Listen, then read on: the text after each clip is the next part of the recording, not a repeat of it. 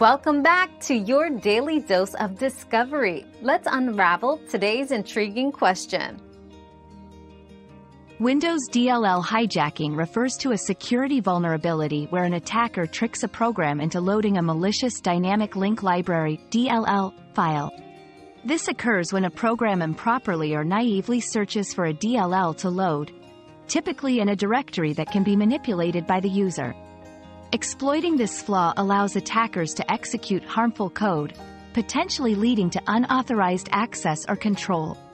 To mitigate this risk, software developers should ensure proper coding practices and users should maintain robust security measures on their systems.